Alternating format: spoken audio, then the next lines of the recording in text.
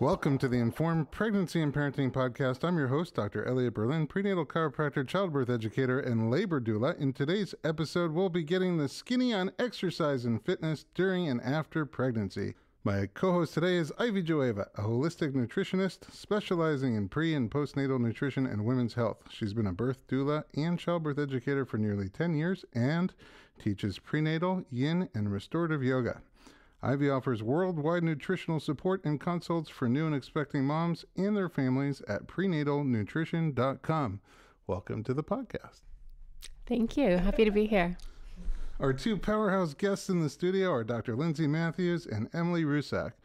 Lindsey Mathews is a chiropractor specializing in the biomechanics and movement patterns of the body and restoring mechanical integrity of the nervous system. She lives in Venice, California, where she founded and leads BirthFit, a rock star movement aimed at educating and empowering women through their motherhood transition.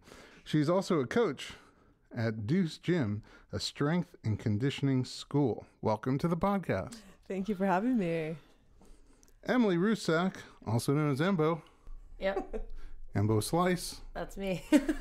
Emily has been an athlete for more than 20 years with a broad array of sports and disciplines. As a coach at Deuce Gym, she was introduced to Lindsey and her birth work and then became involved herself. In 2014, Emily became a labor doula and began training prenatal and postpartum clients and teaching the BirthFit postpartum series. Her passion for helping women use their voice to choose exactly what they want to do with their bodies has been Emily's mission with BirthFit. Yep. Welcome to the podcast. Thank you. All right. So for a little bit of background, before we get to pregnancy, what's your philosophy on health and wellness in general? Oh, that's a loaded question. Go. You got it. So my philosophy, I think I just really want everyone around me to feel good and feel their best selves. And I think fitness is kind of the catalyst, at least what I've seen at CrossFit gyms. Fitness is where it all starts because you can see it. You see people working out, you see people getting fit, like, I should do that, I want to do that. And then all of a sudden you start to learn about everything that kind of encompasses being quote unquote fit or healthy. So my philosophy, I guess, is I just want that to be the stepping stone into learning about your nutrition and everything that you can do to better your body. Where did you start in your fitness journey? I've always played sports ever since I was a kid. I just did it because it was fun, and that kind of goes along with this doing what feels good. Were you competitive as a kid? I myself was not the most competitive person, but I played on competitive teams, yeah. And then in college, I was on University of San Diego's rowing team for 1 year, but that was a complete life changer. I understood what it was to be on a Division I team, and that's how I found CrossFit. So that kind of catapulted me into this world of fitness, and I'm just trying to share it with everyone. Oh, great. What about She's also the strongest woman in California. Yeah. I read that online. Yeah. So I did a competition called California Strongest Woman. There are stronger women out there than me, but I have the title. You have the title. You have the belt. Yeah. Is it a belt? I got a plaque that's on the wall. I got a plaque. It's pink. Own it, good. woman. Yeah. What? Own it. Yeah, absolutely. That's unfortunate. I was trying out for that title. It was cool. It didn't go well for me. All right, Lindsey, what about you? What's your background? I grew up in Texas. Yeah, I grew up in Texas. I also grew up playing sports. I grew up playing soccer. Were you competitive? Very. I figured.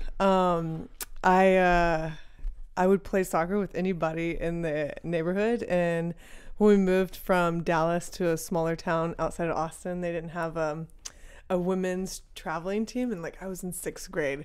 So I tried out for the men's traveling team. Oh. I was like, oh, well, they've got to have a spot for me. They didn't. Oh. So we run into similar roadblocks. Yeah. So I grew up playing soccer and cheerleading in Texas. So that was actually pretty competitive. And then I blew my knee out my junior year in high school. So that kind of started me on my journey into the wellness world. And doing rehab on your knee? Yeah. I had this great surgeon. His name's Dr. Jesse DeLee, and he's in San Antonio, Texas. And phone number 323-555. I don't know if he still practices, but he was that, like, I consulted with like 3 different surgeons. I was like, I have to play in college. He was the only one that told me, well, you're going to be as good as you put effort in to be. Oh. And he made me rehab before surgery. He made me rehab after surgery. He connected me with a chiro. Was that your first introduction to chiropractic? Yeah, which is really interesting that he connected me, and then I went back and I decided I didn't want to be an orthopedist based on, my life experiences. And I went back to that chiro and like shadowed him, and I was like, oh yeah, this is kind of what I wanted to do. But I actually did some, when I went to Texas A&M, they have a cheerleading squad that's just competitive. And they also have intramural soccer, so that's what I did. Oh, perfect. They only have guy yell leaders, so anybody that asks us, like, why didn't you cheer for A&M? Well, because they have 5 male yell leaders, so women can't really be yell leaders there. So I continued all through that, and then played soccer in Cairo school. Where'd you go to school? Southern California University of Health Sciences. Oh, I've heard of it, yes. Isn't that where you went? No, I went to Life University. Oh, that's right. Yeah. SCUS. I went to SCUS. You went to SCUS. I was going to go to SCUS, but it's SCUS. It's SCUS. Yeah, and then I thought I wanted to work with, athletes my whole life, and I was exposed to the training center and professional athletes, and then I just was like, it's not fulfilling to me, and so here I am. Yeah, how did you segue into prenatal care? Because, they're kind of athletes anyway. Yeah, for sure, and that's, kind of what was the whole viewpoint that I was like mind shifting with people. I think I had a client that, a few clients where I would get basically all the women that would come into the rehab place I was at, because at the time I was the only female chiropractor there. And I had this one woman that was an actress, and they got certain timelines, and she was like, I want to be in the best shape of my life to get pregnant, to have a baby, yada yada. And I just kept thinking about that. Well, fast forward, while I was out treating, like on set, you either have a lot of time like where you're standing and watching, or you have a lot of time where you're just waiting. And so that waiting time, I just started reading a lot. And that's where I started my ICPA diplomat course. And I just started reading more because I didn't know anything. And this lady would ask me questions. Other women would come and ask me questions. And I would say, I have no idea because I don't have kids, but let's find out the answers. So I started doing doula training. I did hypnobirthing training. Just started attending births. And I was like, okay. It's just contagious. Yeah, and then I figured, just as much just as much bullshit as there is in the nutrition or the fitness world or whatever, there's just as much bullshit floating around in the birth world. So it's like, okay, somebody's got to make a bumper sticker. Yeah, let's talk about this. So what is that bullshit you would say that's floating around in the birth world? That's a good question. This could go into a whole path. Yeah. Pick a bullshit, any bullshit. Well, in general, I just think birth in America is business. Like people are out for money, and unfortunately, it doesn't take the woman's needs or desires or wants into account a lot of the times, and women are often left.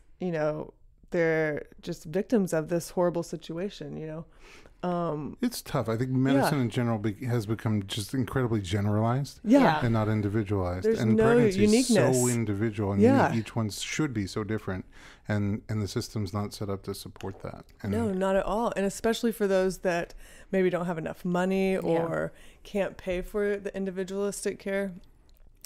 That's basically what I see as just a herd. Yeah, and I think something that I'm sure we will get into, but what Lindsey has done and what I've began to do is helping these women understand that their bodies are individual and they can move and they shouldn't be afraid and they can do all these things, like the fear mongering part of the generalization of that world is pretty big.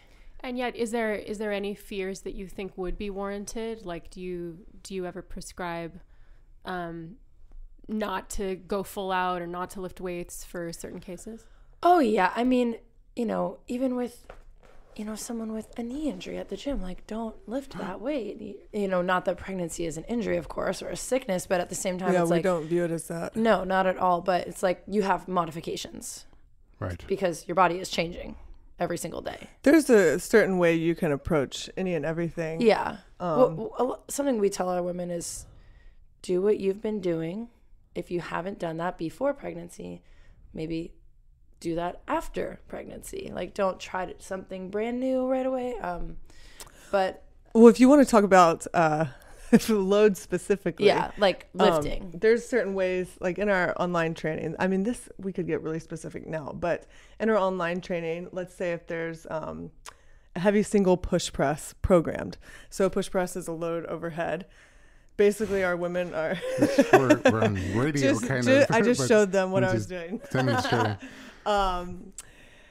Which is great stability for the core, great shoulder activation, range of motion. And all of our women, we kind of use an adaptation of the conjugate programming, which is a whole nother thing, but they're instructed to only take lifts they know they can make. So that's a huge psychological benefit. They're only allowed to take lifts, 3 or 4 lifts that are above 80%, and they're warmed up. They've done hold on a second. Proper that's activations. Very technical, and that's good. That's good. I want to get there in a second, but I want to get your background, Ivy. You're not from Texas. You I actually grew up in LA. I grew up in the grew up in Valley. LA? Mm-hmm. Really? Me too. Yeah. Where were you born? I was born at Cedar Sinai. Whoa, I've heard of it. Whoa. Yeah. And did you leave and come back, or are you still here? I went away to college in Berkeley, and I've lived in New York. I've lived in London. I've lived out of the country. But yeah, back in LA for the last 6 years. Welcome home. Thank you. What got you involved in the birth world? That's an interesting question. I feel like it was a calling, and I know, that sounds pretty esoteric, but it was like I met a doula actually right when I moved back to LA from New York, and just as soon as I met her, I just felt like she embodied this quality that I wanted to be able to touch in myself, and I couldn't put my finger on it. I couldn't put words to it. I'd never heard of what a doula was before. And then, it just so happened that the woman that had trained her, Judy Chapman, had a training the following weekend. And the minute I set foot in that training and heard Judy speak, I just felt it in my body. I was like, this is what I need to do. I feel like for the first time, it put me in touch with what it means to be female in a way that we're not taught. We're taught how to have power if we can have the kind of power that men have, or we're taught how to have power if we can be sexy and appeal to a man's taste in that way. But we're not really taught the really primal, embodied, raw power that is what it is to be female. And that's what you see in the birth room. And you had already done nutrition before that. I've been studying nutrition for many years. You know a lot when it comes to nutrition. Well, I thank throw you. stuff at you all the time. You're just like, oh yeah, gestational thrombocytopenia. Who doesn't know about that? Well, my undergraduate degree is in psychoneuroimmunology, so that was just a really fancy way of saying the mind-body connection. Mm-hmm. And I had a lot of nutrition studies, in my 20s, also because I was raised vegetarian, and so trying to be a dancer and an athlete on a vegetarian diet, living in the dorms, presented its own challenges. So I had to kind of become an expert. I think we've all had that problem. But yeah, then it was actually after becoming a doula that I studied with the Institute of Integrative Nutrition and became a holistic health counselor. Well, I want to talk about, if it's cool with you guys, I want to go through a pregnancy. It's amazing, by the way. You don't have kids either, right? Mm-hmm. It's amazing to me. Not that we know of, no. No kidding. Not that we know of. Yeah, sometimes the guys don't tell you. Yeah. It's amazing to me, and also very exciting that more and more young women are getting into, interested in pregnancy and birth and studying it beforehand, because it's kind of on the heels of a generation that just kind of was used to doing whatever their doctors told them to do. Mm-hmm. I think medicine was more individualistic in our parents' time, and the motivations were mostly about the patient, and now things have changed so much. Yeah.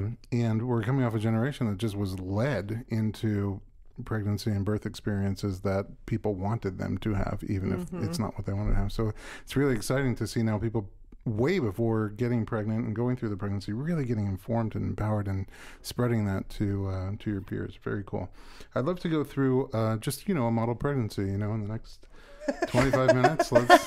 Let's take it through what it would be like. First trimester,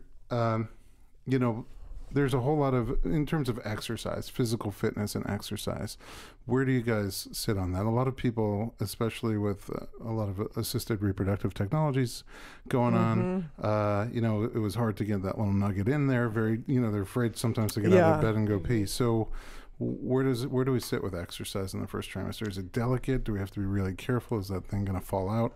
Well, I think if they haven't had any IVF or any medical assistance, then most of the women just continue as they were doing.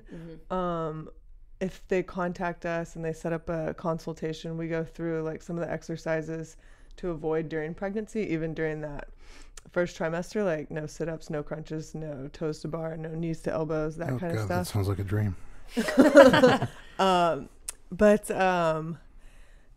I don't think there's enough research done on IVF yet. And, we've worked with some people where their doctors are like, yeah, go ahead, continue whatever you were doing. And then other doctors, they're like, no, wait till you're 12 weeks or 15 weeks before doing any kind of exercise again.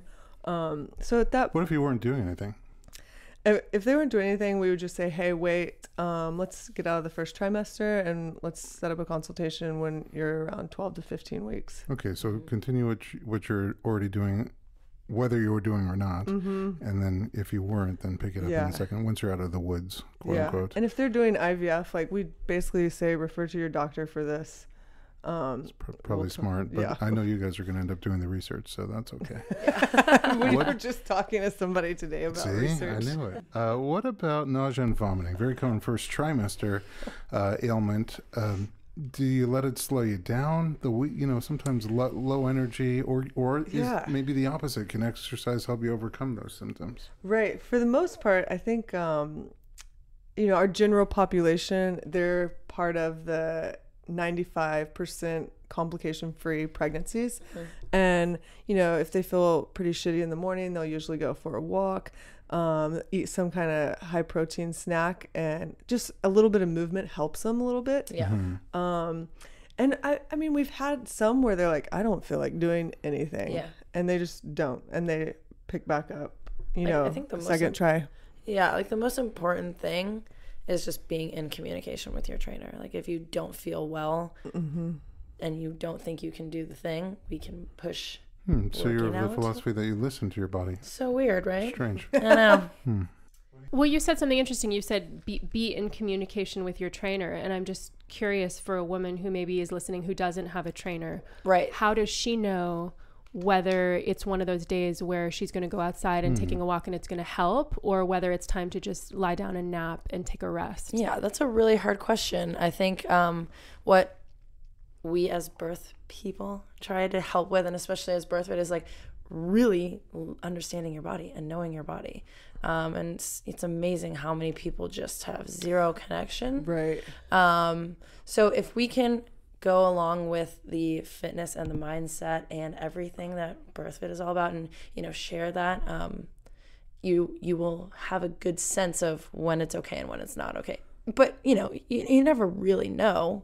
I can't speak for somebody else's body also. Right. We do a little exercise where like let's say they're working with us remotely, they're instructed to keep a journal, and even if it's a smiley face or a line with a indifferent face or a sad face, they're supposed to write down how they feel when they wake up. In today's day and age, there's 500 emojis to choose from. There's a lot of emojis out there. And a lot of feelings. The monkey emojis today. And basically, write a little bit about how you feel in the morning. Write a little bit about how you feel after you move, whether it's exercise or just a walk or whatever. And if that hasn't changed, then maybe the next day you don't exercise. Maybe you just work on recovery. And we speak a lot, not only just taking the day off, but recovery is a huge deal, because you're not only growing a human, but you're building an organ, and recovery is just as important as training, as moving, as sleeping, as whatever you're putting in your body. So go to the chiropractor, get a massage, go to the float tank, do something, you know. What do you do in the float tank? You float. Oh, brilliant. That's huge. So what you're saying, by kind of tracking the experience in real time, you can kind of learn how to connect with your body. And it's so simple, like just smiley faces, or sad faces, or pissed off faces. Yeah. You get a little window as to, you know, okay, if I wake up and I put tired, then that's obviously, maybe I shouldn't do the most intense workout I'm going to do that week, that day, you know. And I think that's especially important for the women who hadn't been exercising before pregnancy. It's like, okay, That makes sense. this is double important now because you're pregnant and you're starting fitness. Let's say all of a sudden, second trimester, boom, just like that. Now, the people who weren't exercising, you can start exercising with them. You can get them moving. Yeah, second trimester is usually like the fun time. Like, Yeah. people have all this energy. They're like, love being pregnant. They haven't reached that super big belly state where they're like, oh my God, get this out of me. Right.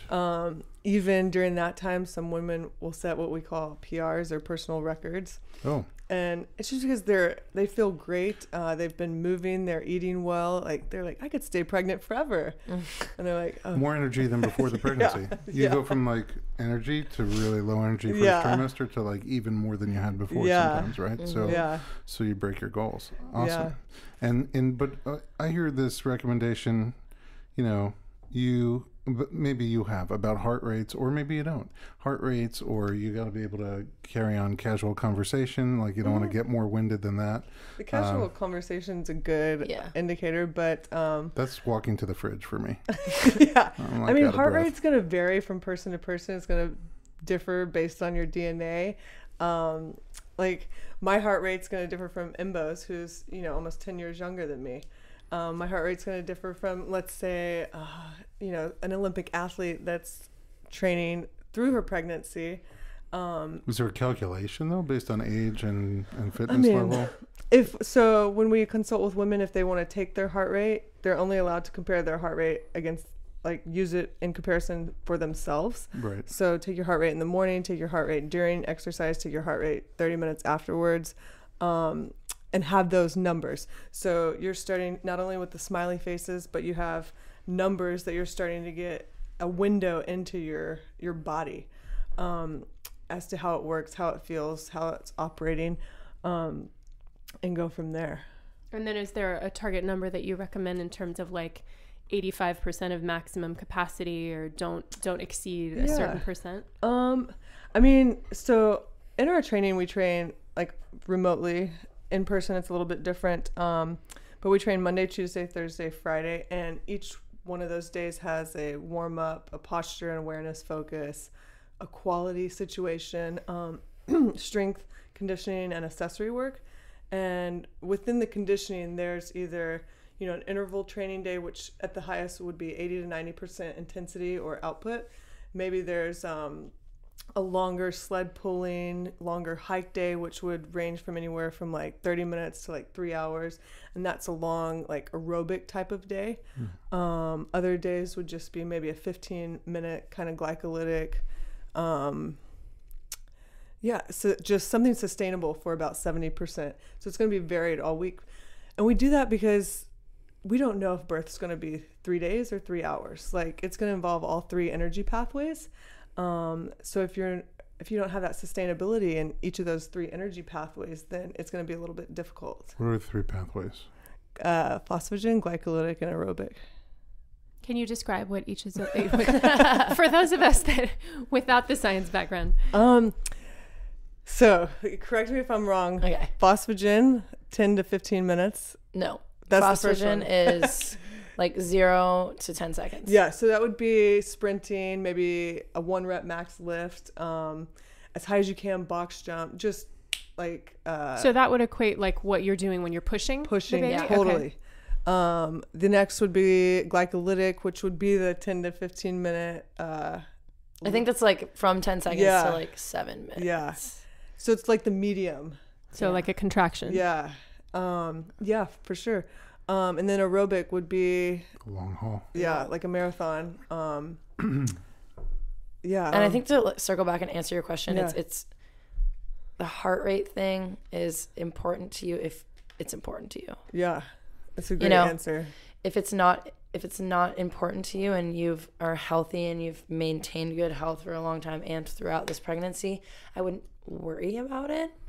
If you feel it necessary to record it, but I don't think there's anything to compare it to or like a target because everybody's different. So you were more, again, going back to how you feel, being in touch with your body. Yeah. And so like if you're working out second trimester and you feel aches and pains, normally some of those aches and pains you plow through them, right? If things feel achy, you want to push through that, but sometimes it's like, no, that one is, you need to take a rest. Mm-hmm. Absolutely. How do you decipher? Man, so regardless of whether or not you're pregnant, it's like, is this pain or am I sore or am I pushing it? Am I suffering or is this like feeling the burn? Like, what is that pain? And again, that goes along with this like mind-body connection. That's a hard one to learn. You guys are in touch with your bodies. Yes. But what about somebody who just isn't? Right. Yeah. For some, we've had tons of women come to us and they're like, second trimester, I'm ready to be BirthFit. We're like, great. What have you done? I've done a yoga class here and there. I'm like, okay. So it's definitely harder for them to differentiate like muscle soreness versus pain. And I'm sure you see it, like I see it in chiropractic too. Like, where somebody comes in the next day after they had their first adjustment ever and they're like, oh my God, that was so painful last. Well, can you describe the pain? Yeah. So it's really getting in touch with your body again, and like pain, discomfort, all of that is your body's way of communicating to you. And, one of the biggest things I use is, if it's uncomfortable right now, we don't have to do it. Let's say, if maybe a lunge on the left leg feels uncomfortable, then cool, let's not do it. We'll revisit it later. We'll come back to it 2 days later. If it's still uncomfortable, then get in to see the chiropractor because that pain or discomfort shouldn't really be Something's there. off. Yeah. And that goes back again to this being in communication with your trainer, like whoever your trainer may be, if it's remote with Lindsey or if it's in person or if it's your partner, you say, this didn't feel good today. Okay, can you describe what that was like? Yeah. Like just talking through what was going on kind of helps people decipher a few more what is going on. Or words. if you're your own trainer, just being in communication with yourself about it. Or try to use a few more descriptive words besides just pain or that hurts, or because that doesn't really describe the situation. So and I can really see that would be such a good skill to develop before labor because we say that the experience of birthing and the sensation of birthing is pain with a purpose. It's different than breaking an arm or breaking a leg. All right, you guys post or somebody posts with the hashtag BirthFit these crazy pictures, only crazy because we haven't seen them before, of super fit women with like a 6-month bump, crushing heavy weight. Yeah. Right. So first of all, when's the BirthFit calendar coming out? That's my first question. Oh my God. That'll be an bikini awesome calendar. Yes. Second of all, that's brilliant. What's the deal with lifting heavy weights? Sometimes we see the guideline, never pick up more than what your newborn baby's going to weigh and things like that. And so that would be a big ass baby based on the pictures you guys are posting. 300-pound baby. Yeah, that's what I'm saying. There's a great book out there called Exercising Through Your Pregnancy, which is written by an MD, Dr. James Clapp. And I don't know why people just haven't read this book. It talks about training, talks about strength training, talks about training in the postpartum. But everything in our world takes about 15 years to start to implement. There's let's say my PR deadlift is 300 and something pounds. So is Embo's. So for us to be lifting 150 pounds would be 50% of our max. So everybody's strength and their capabilities varies. People have to remember that. Like what's light for me, what's heavy for Embo, is all over the place. And, I've never been one to put limitations on like human capabilities. And just the the more I dug, the more like I found there was nothing to support really those kind of claims. Don't lift over a certain amount. Don't do this. Is this for people who've been lifting beforehand, or do you start weight training like? We'll start weightlifting? Both. Yeah. And we take it really slow. We make sure they have a solid base, a solid foundation from which to build upon. Yeah. And like we were talking about earlier, if there's a heavy single or if there's a set of squats or something, there's always a reference as to intensity, what it should feel like. And we only take certain 3 or 4 lifts above 80%, and those lifts are something mom has got to be confident that she's going to make. And this is not only to protect her from a musculoskeletal injury, because would suck if you were pregnant. Sure. But also to like build her confidence, because there's no reason to go into the gym.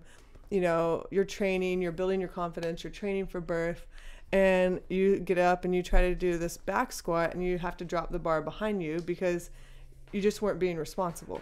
Well, not only does that set you up for maybe, a little back tweak or something, but it's also going to diminish your confidence. And the next time you step up to that bar, you're already 10 steps behind where you started that time. And nobody wants to be disempowered, if that's a word, before you go into labor. I think that's a word. I think so too. But you can go the opposite. You take people who never believe they can lift weight, or and you can take them each second trimester and have them start working out and pump and iron. Yeah. And then by the time they get there, they probably feel like there's nothing they can't do. Who came to us at 36 weeks, and she's like, I'm a little late, but I want to be BirthFit. And we're like, all right, like let's do this. And wow, it was awesome. And we put her on the training bar and like and it looks like a lot of weight, but it's what was cool is that's between what I need. 36 weeks and 40. I think she went to 41 weeks. She gained more weight or felt heavier, whatever it may be. And she's like, I just can walk up the stairs and not have it suck.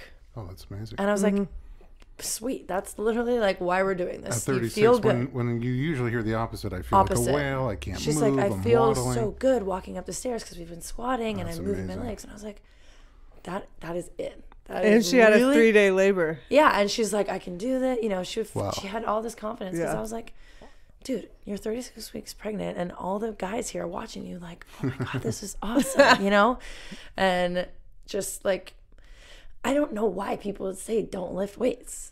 Well, I think part of it is the role of relaxin, especially later in pregnancy when True. all the connective tissue kind of loosens and things aren't held together as much. What do you see in terms of correlation with the increase in relaxin and risk for injury? So I actually see, I don't know if you can answer this as well, but relaxin has more of an influence on ligaments and rather than muscles. And for those that don't have any strength base, maybe they're super flexible. I see them as having more pain and discomfort throughout their pregnancy as a chiropractor. That said, relaxin will be circulating around, but I don't see it as posing any more of a threat than a woman during her time of the month. Because also associated with ACL injuries is, when it's my time of the month, ligaments are going to be more lax, and that's when I tore my ACL. That's when most, ligament tears happen. It's just if they don't have a really solid base, a strength base, then I see more pain and discomfort associated with that. Well, that's a really good association in terms of, having to be more careful around a certain time of month and pregnancy. And would you say that is a valid concern? Because the same way you might need to be more careful when you're menstruating because of the relaxin, would there be certain instances if you're feeling particularly open to maybe back off? Yeah, I mean, and that goes back to like being intuitive. I think there's days you're gonna wake up where you're like, oh, I just don't feel like myself. And I get those days now, and I'm just like, okay, today's not a day to like test my 1 rep max back squat. So I think developing a relationship not only with your coach but deep inside yourself is like the main goal here.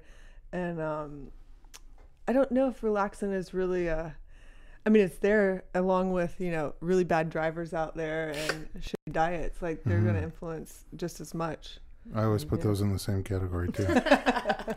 Relaxing makes my job easy. I think that's why I became a prenatal chiropractor. Everything releases so easy. Yeah.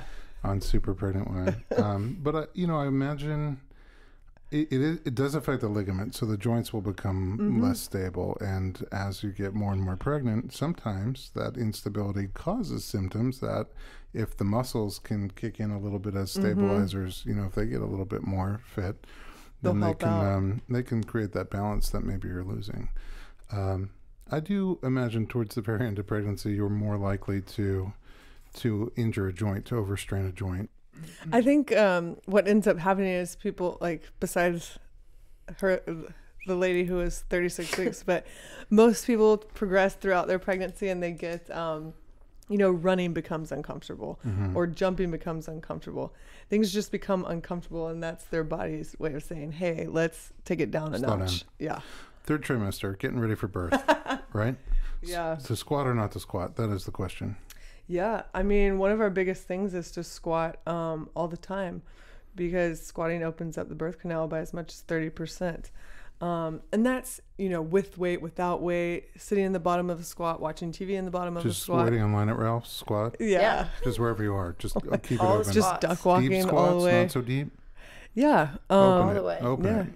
I forgot what I was going to say. What about Kegels? Oh, wait, I'm still on squats. Is there a proper way to squat? Like, is there any precautions someone should take to protect their knees, perhaps? Well, I mean, if you're squatting with a barbell, we want mom to, like, send her booty back, keep whole foot on the ground, keep your spine engaged, keep your chest up. It's actually better for your knees if you squat all the way down. Yeah. As opposed to stopping at parallel. Yeah. Stopping at parallel. On your joint. And should the feet be parallel, or can you turn out your feet? Well, that's going to depend on the person and their hip situation. Both are good. Cool. Yeah. What about I'm Kegels? a parallel squatter. Some You people are turnout squatters. I'm a little turned out because I got tight hips from soccer. Oh, don't be hard on yourself. Elliot wants to know about Kegels. What's the I verdict? really want to know about Kegels. I think they were all the rave for quite some time, but then, early in my BirthFit career, I had a lot of moms that would say, I'm doing these damn Kegels all day and I'm still peeing in my pants. And, it's just because they lack glute activation. I think Kegels have their place, but I also think glute activation is really important.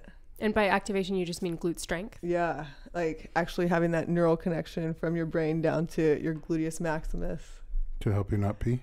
Yeah, to lift up that sacrum off the organs. Nice. And in terms of Kegels in preparation for birth, would you say, is there any such thing as being too tight? Like, do you sometimes see women where they get so muscular that softness and the suppleness and the openness isn't there? No. I actually wrote a blog about this, and I think Dr. Elliott read it.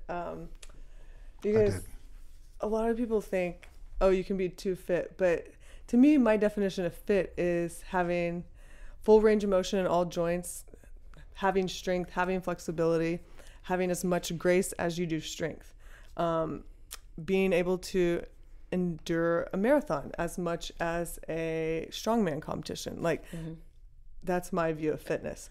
So to define fit would be the starting point. Too often I see where people train very one-dimensional, and that's what sets their pelvis up maybe not for success. Maybe they're on a spin bike 6 days a week, and then they go sit in their office and they're just shortening those hip flexors. Or maybe all they do is run, and there's no side-to-side action, there's no stretching, there's no hip range of motion happening. So that's kind of what I see there. We don't ever really tell anybody to do Kegels for labor and delivery. We basically have them squat, walk a shit ton. Exactly how many is that?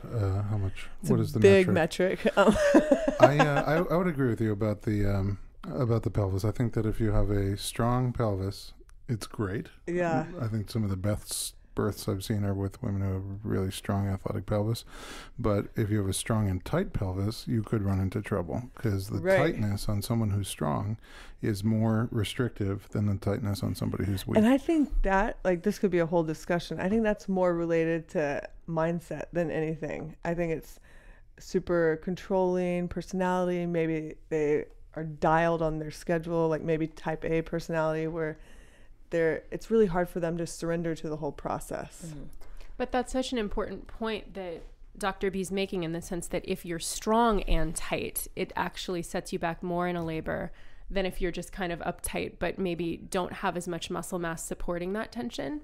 So how can a woman enhance the dexterity or the suppleness and the flexibility of her pelvis as she is developing the strength? Yeah, range of motion is a huge thing. That's why we squat all the time. Yeah, as much I'm going to start squatting. as important as like the strength and the conditioning portions are, you know, so too are the accessory work and the quality work that we spend on, you know, opening up our pelvis, opening up our hips, opening up our chest, just because we set a lot of range of motion stuff up in our training, and learning just to breathe through that is part of it. Yeah, and if you're extremely tight in your hips, it's probably not because you just started back squatting with us. Right. You know, You've probably been tight your whole life. yeah, like go get a massage or see a chiropractor. There's something else going on. Amen, sister.